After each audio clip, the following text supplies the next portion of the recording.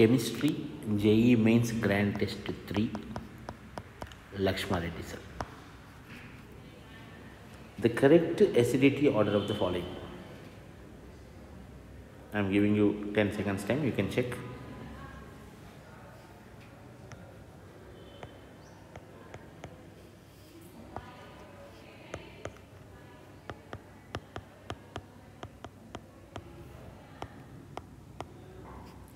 Carboxylic acids are best, and in that methyl group is not good. If methyl is here, that is fine because ortho effect will be there, but here it is hyperconjugation and plus I, so this is second. Phenol with chlorine, chlorine is minus I group, so it is better, third place. Only phenol is fourth place. Phenols are less acidic than carboxylic acids.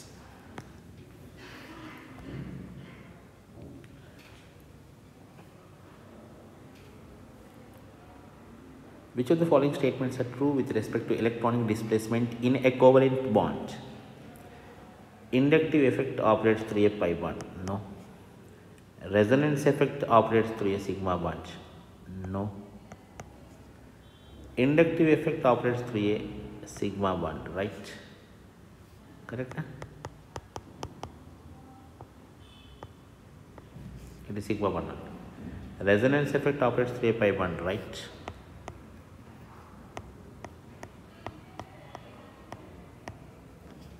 Pi bond only. Resonance and inductive effects operate through a sigma bond. So 3 and 4 are correct statements. Which compound would give 5-keto 2-methyl hexanol upon ozonolysis? Simple logic I will give you. Break here.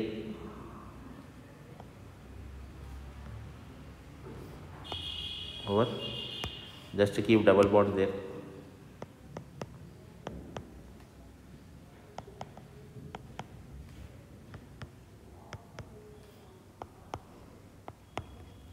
What is the question? 5-keto 2-methyl hexanol. First place, second place 2-methyl, third, fourth, 5-keto, 6. Got it?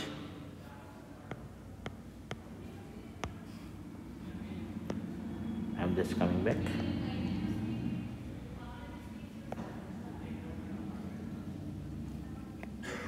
You can check now.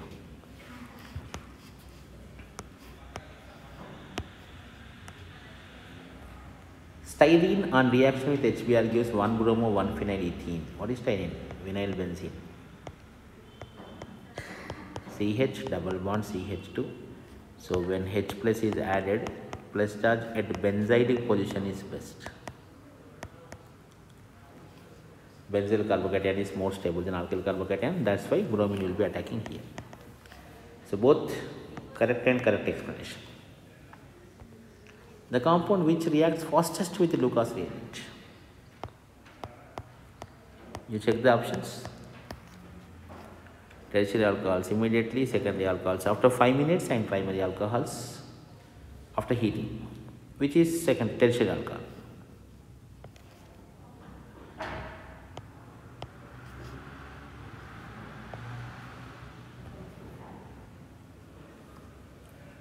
The major product of the following reaction is, check this, see here hydrogens will be there, base we are using, one of the hydrogen will go and you will be getting the negative charge. Just imagine what happens after getting negative charge. Guess.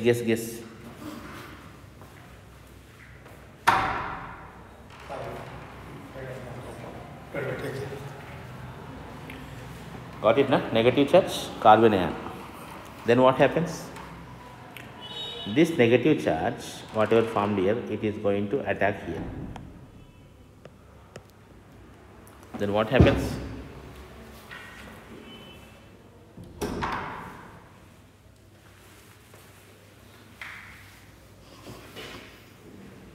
Correct.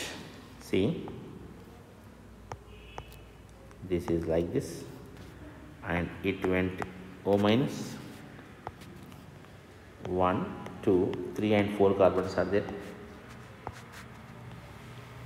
and this is first, this is second, third, first, second, third, this is having double bond, this is having CH3. Okay, now what happens?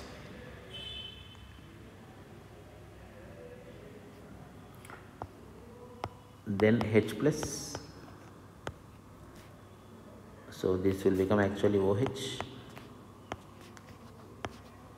double bond O here methyl, and from here one hydrogen, OH will go, so that it will become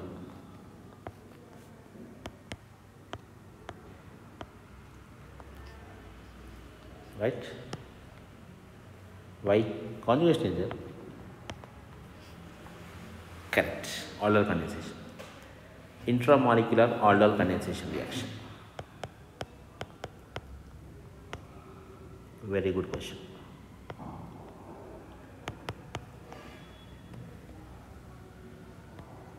A positive carbolamine test is given by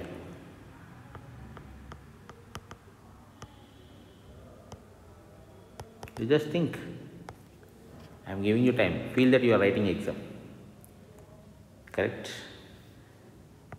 Paramethyl benzylamine. Benzylamine means CH2 NH2. This is paramethyl. In this see, NN dimethyl, N means some group is present on that nitrogen. We need NH2 group for positive carbolamine reaction. The de Broglie wavelength of electron present in Bohr orbit of hydrogen atom is 2 pi r is equal to n lambda. First orbit, so n is equal to 1. 2 pi r in the first orbit is 0.529 angstrom.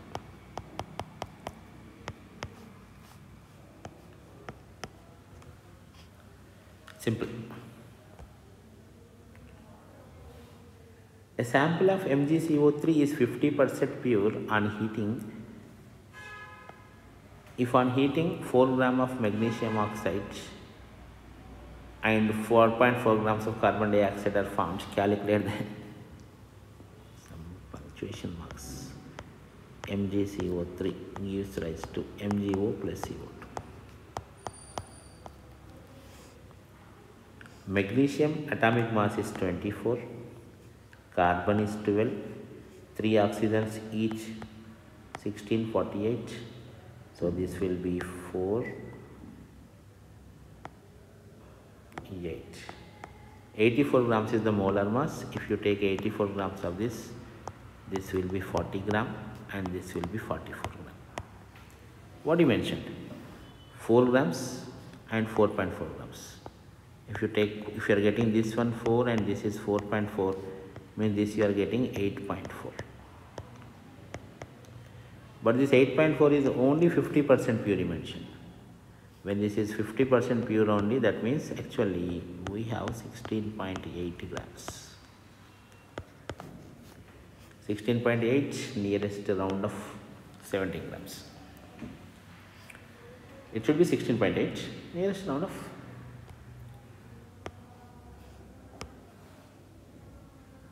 Okay.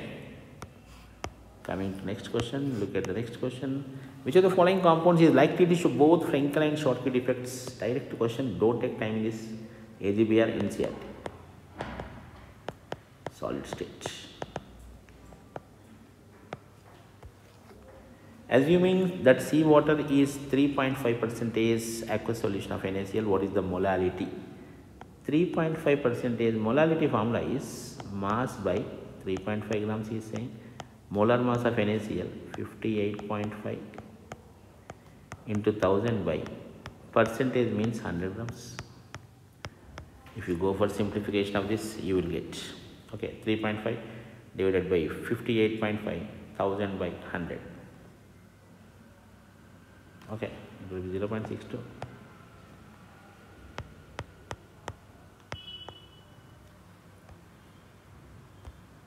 A gives rise to products, okay now. A naught initial concentration is 2 molar. After 10 minutes of reaction, After 10 minutes, reaction is 10% completed if dA by dt is equals to Ka. Ka means it is first order reaction. Then T 50% is approximately. What you need to do is K is equals to 2.303 by T. T is 10 minutes log A by A minus X. A is initial concentration, 10% is complete 90. So first you need to find out K value from this. 2.303 by T log. This is almost equal, almost I am saying. Okay, 9 by 10 is almost 1. Log 1 is, log 0 is log 1, log 1, log 1, log 1, log 1. So 2.303. 1 second, we'll check this. Give me 1 second time. Calculator. 10 divided by 9, 1.111. Log 1.111. 0.0457. 0.0457 into 2.303 divided by 10. 0.010. This is K value. Now what we need to do is asking what is the 50%. For first order reactions, T50 is equal to 0.693 by K. K is 0.010. So 0.693 divided by 0.01, 69.3 approximately. Approximate values you can take like 69.3 and it is given 66 here. Nearest value 66, you need to go with this one only. It is only close. Huh? Which of the following is not an example of heterogeneous catalytic reaction? Combustion of coal. It is not heterogeneous catalytic. +4 oxidation state of lead is less stable than +2. Correct? Because lead is stable in +2 inert pair effect. Correct? P by I4 is not a stable compound. This is also right. Okay, because it is showing +4 oxidation state. So both are correct, but there is no relation. The number of chlorine oxygen bonds in Cl2O7. Cl2O7 will be like this. Group 17 of class 12. What is asking? How many CLO bonds are there? 1, 2, 3, 4, 5, 6, 7, 8. Correct, na? The complex having tetrahedral shape is direct question. For this also you should not take time because this is NCERT. In NCERT there are 5 compounds: NiCl4, NiCO4, NiCN4, COF6 minus 3. These are NCERT questions. You must be aware of this very well. By seeing them you have to say sp3 hybridization tetrahedral. For these kind of questions only your time should be less consuming. Ionization of transition metal involves loss of ns electrons before n-1 d orbitals, right? Filling of ns orbitals takes place before the filling of n-1 d orbital. This is again right. Both statements are right, but there is no relation between them because ionization involves, the reason is outside, ns orbitals are outside. That should be the reason. Okay, but here both statements are right. In the extraction of copper, the smelt formed in the blast furnace contains. Think. Exactly. If something striking, that's all. Otherwise, you have lost your question here. Don't worry. You just go to the next one. Don't waste your time. Don't think about this too much. These questions are direct questions. A current of 2 amperes passing for 5 hours deposits 22.2 grams of tin. The oxidation state of tin is, generally tin will be having either +2 or +4. See, if it is +2, that means 119 by 2. Okay, equivalent mass requires 1 Faraday. How many Faradays we have? 2 amperes, 5 hours. Okay, now 2 amperes, Q is equal to C time applying. 2 amperes, 5 hours. 5 hours means 5 into 60 into 60. How many coulombs it is going to be? Give me calculator. 2 into 5 into 60 into 60.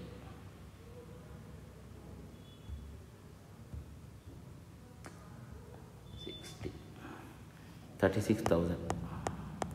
Simple, and 2 5 the 10, 3 zeros 36. Why I am using calculator? It's okay. 36,000 coulombs divided by 96,500. 0.373 Faradays. Okay, now when I am dividing with 96,500, I am getting 0.373 Faradays. See, 119 by 2, and this is almost, you can take 120 by 2, 60 grams. Around 60 grams, if it is given by 1 Faraday, 0.373 gives how much? Okay, now otherwise you say 0.373 Faradays giving 22.2 grams of tin. So 1 Faraday gives how much? 22.2 divided by 0.373. 59.5. Correct, na? 1 Faraday, 190 by 2 is nothing but 59.5. So correct. Oxidation state is +2. Tin means you can choose in this anyone. Directly you can check. PAN is main constituent of photochemical smog, peroxyacetyl nitrate. It is found by the action of oxides of nitrogen and hydrocarbons in the presence of sunlight, right? This happens in warm season, not in winter. This question we were discussing yesterday. Okay. Among the following, the number of reactions that produce benzaldehyde is, this is aldehyde synthesis, correct? CHCl2, what happens here? 2 chlorines will go, 2 OH groups will come, but unstable, turns into benzaldehyde, correct? H2 palladium barium sulfate, Rosenmund reduction, CH4, correct? Dibal H esters will be converted directly into aldehydes by dibal H, correct? So all 4, answer is 4, option 4. The number of non-reducing sugars of the following are starch, maltose, glucose, lactose, sucrose, cellulose, glycose and dextrin. Open NCERT, go to biomolecules, check which are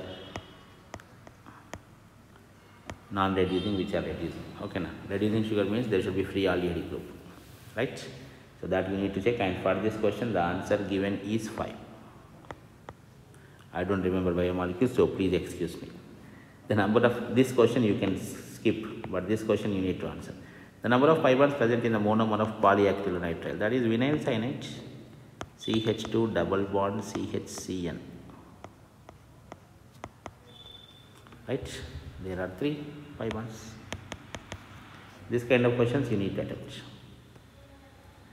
A gas of unknown identity effuses at the rate of 83.3 milliliters per second and 1 or 2 carry the molar mass of the unknown gas. Okay, here I am taking this, you need to attempt because this is easy question.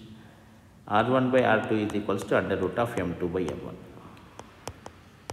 R1 is first gas, 83.3 by 102 is equals to unknown gas, a gas of unknown identity 83. So this is M1 we need to find out. Second gas is given is carbon dioxide, this is 44.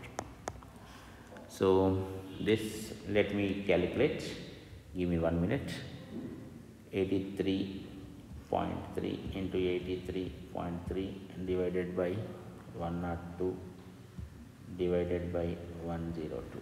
So this is 0.666 is equal to 44 by M1. So M1 is equal to 44 by 0.666. To remove that square root, I have squared this side, okay? 44 divided by 0.666, that is 66. Okay, answer is 66. Let me check my key. It is exactly 66. This question you need to answer, right? This is taken for 54. Fine. Remember, you need to answer only 5 and answer only for which you are confident. See, this question also you need to attempt. Standard heat of formation of hydrazine. Heat of formation of hydrazine is given. What is happening here? Hydrazine is actually participating in the reaction. It is undergoing combustion. Given is formation. So just to change the sign and write as it is. Hydrogen peroxide. Hydrogen peroxide is given 193.2, but 2 moles are there. So it will be 193.2 into 2 moles.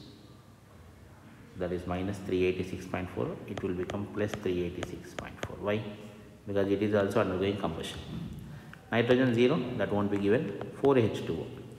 For 4H2O, it is given each water molecule minus 242.7. This is also, what is it? Releasing energy. So this you keep as it is, minus 970.8. What I am doing this is, the given values are formations. So this is forming. So I am keeping the sign as it is. These are not forming, they are undergoing combustion. So I am just changing the sign. Add all of them, that's all. Okay, now products minus reactants, reactants minus products, nothing. Just subtract. 50.4 subtract 386.4. So it is showing 534. Let me check my key. Exactly 534. So this is also done. How many liters of water must be added to 1 liter of aqueous solution of HCl with a pH of 1 liter to create aqueous solution of pH? To increase the pH of acid by 1 unit, dilution should be done by 10 times. Okay, now 1 liter is there, make it 10 liters. 10 times dilution, pH increases by 1 unit. So in order to make it 10 liters, you need to add 9 liters of water. Simple logic. If you want to increase the pH by 1 unit, dilution should be done by 10 times. 1 liter to 10 liters. So you need to add 9 liters of water. Must attempt this question. Weight of H2O2 present in 560 ml 20 volume H2O2 solution is approximately. Okay, I am taking this branch because I need to answer this question. So here, sorry for the delay. See, 20 volume hydrogen peroxide. What is the meaning of 10 volume hydrogen peroxide? I think you remember. 10 volume of hydrogen peroxide means 0.89 molarity. Okay, and 20 volume is 0.8 means 0.9, you consider 1.8 molarity. Okay, now he is asking what is the weight. 1.8 molarity is equals to mass. Mass we are going to calculate by molar mass. Molar mass is 34 into 1000 by 560 ml. So again calculator, I am using calculator. You cannot in exam, but I can because I am your teacher, right? Relax. 560 divided by 1000, 34.272 better. 34.272. So approximately mentioned means 34. Got it? Done. The formal charge on the carbon in the carbonate ion is CO3 minus 2, C double bond O, O minus, O minus. For carbon, this one if you want, valence is 4, number of bonds 4, no charge 0. So the formal charge on carbon in carbonate ion is 0. This is also you need to answer. This is also you need to answer. So easy questions you can say simply. How many of the following less stable compounds will readily undergo thermal decomposition and heating? Okay, now in first group, only lithium carbonate is unstable and it undergoes. Remaining all are thermally stable, they do not undergo. So only one. Inorganic chemistry, easy question, easy question. What is the basicity of pyrophosphoric acid? Pyrophosphoric acid is H4P2O7. In this case, you will be having 4 OH groups. Okay, now if I am not wrong, the structure will be like this. Double bond OH, OH, OH and OH. Pyrophosphoric acid, there are 4 OH groups, so it is 4. It is also easy question. Job done. Thank you. This is your Lucky Sir. We will meet with more.